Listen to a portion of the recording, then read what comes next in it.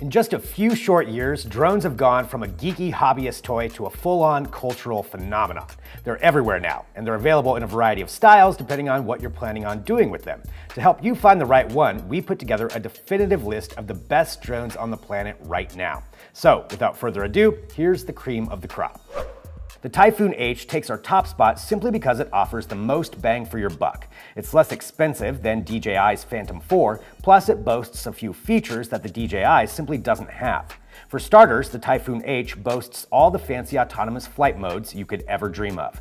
There's Watch Me, Follow Me, Selfie Mode, Cable Cam, Orbit, and even Dual Pilot Mode. Add that to the fact that it's equipped with a 360-degree swiveling 4K camera, retractable landing gear, and obstacle avoidance, and you've got a drone that can film anything, anywhere.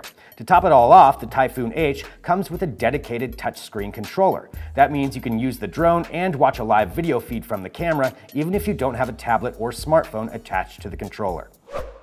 Some people will tell you that beginner pilots should cut their teeth on lower-end drones that aren't as costly when you crash them. But in our expert opinion, it's a smarter idea to start out with a slightly nicer drone with reliable, responsive controls, a decent warranty, and a design that's easy to repair or upgrade. DJI's lowest level Phantom 3, called the Standard, is a fantastic choice for this. It's relatively cheap, but not so cheap that you'll be encouraged to fly carelessly.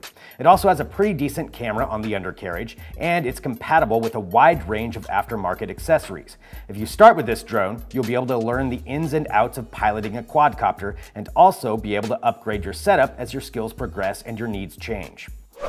There's a reason you see this drone showing up everywhere. It's an absolute beast. The drone itself boasts some seriously impressive specs. It has a controllable range of up to 3.1 miles, top speed of 50 miles per hour, and all the stabilization and autopilot features you could ever ask for. But the camera is definitely the star of the show. DJI's latest Zenmuse cam, the X5, is the world's first mirrorless micro four thirds camera made specifically for aerial photography and cinematography. It shoots in 4K at 30 frames per second, takes 16 megapixel stills, and boasts a ridiculously wide ISO range. As an added bonus, this rig is cradled inside a vibration-dampened 3-axis gimbal, so your footage comes out silky smooth no matter how crazily you fly.